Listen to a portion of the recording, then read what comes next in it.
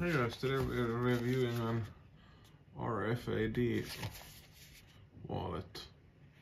It's supposed to be a mini wallet and it's supposed to be made by leather. So let's open it up and see what it looks like. It's popular ADC. It's supposed to be a carbon fiber one. That's what it is. Let's try to get the plastic off. RFID. Here it is. That's what it looks like. It feels pretty premium. Costs about $4. Feels very carbony leather. There's the opening there. And we have a. This is where you put your cards in. Open them up here. You can put cards here, and here.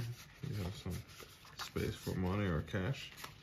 It feels like a pretty nice wallet. It's an RFID, so it's supposed to block those signals in case you are worried about them. I mean, it's a nice wallet. Maybe you can fit like maybe. Oops, sorry about that, guys.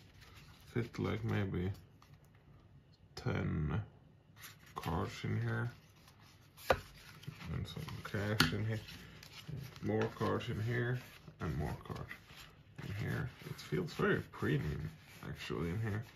There's a nice touch to it, and you can even put cash in there. Yeah, so I would say it's nice.